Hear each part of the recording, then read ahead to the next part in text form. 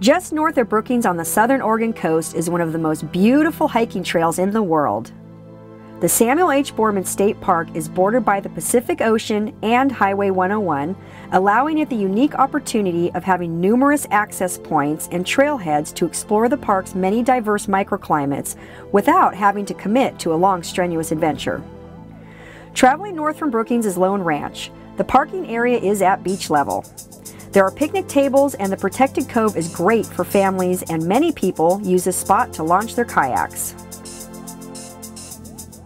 The next two stops are viewpoints, Cape Farillo and House Rock. Both offer easy views just steps from your car.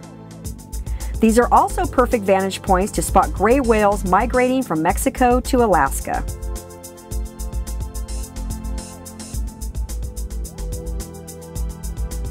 The park's 18 miles of hiking trails can be accessed from any of these pull-offs, allowing numerous short strolls or the ability to explore all 18 magical miles of rugged bluffs, secluded beaches, and offshore islands.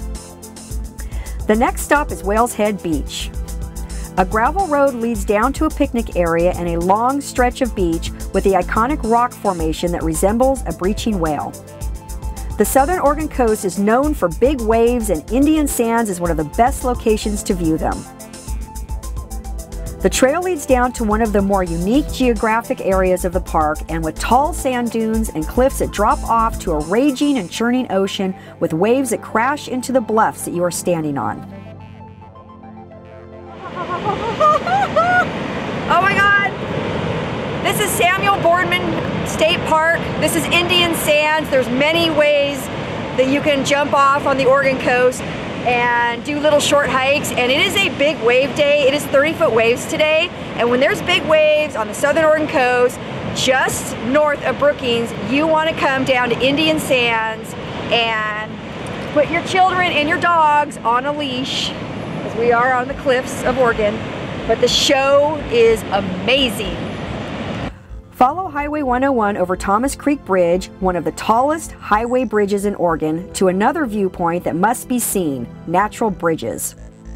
This easy access viewpoint is literally just a few feet from your car on a beautiful boardwalk. The trail to the north leads to Secret Beach and out to Thunder Rock Cove. The Thunder Rock Cove trailhead is a short 15-minute hike to one of the most dramatic areas of the park. It is one of my favorite places to picnic, with breathtaking views to the north and to the south.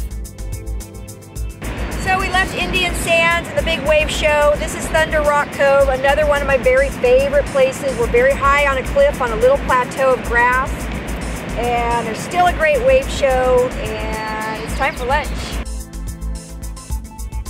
Many of the trails in the park follow along steep cliffs, so take care with your pets and your children.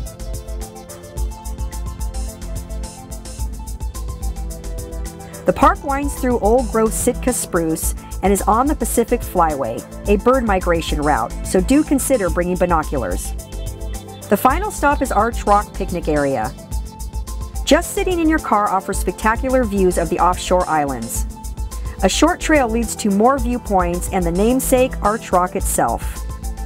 Exploring Samuel H. Boardman State Park is one of the must-do activities when visiting Brookings, Oregon, and I easily found a secluded spot to sit and watch the sunset into the ocean.